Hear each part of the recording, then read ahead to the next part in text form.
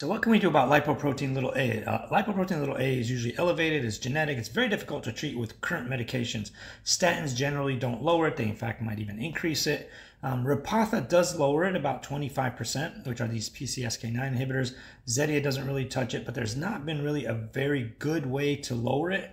The studies have gone back and forth on how to measure it and is it really even useful, and if we do treat it down, what happens. You can do a lipoprotein pheresis where we like filter your blood out and just take it out of you, but there's a new promising drug that shows that it actually has benefit. So there's this new medication called olpasiran, I'm not sure how to pronounce it. It is the Oceania dose study, and they had found that you could have even 100% reduction in lipoprotein little a.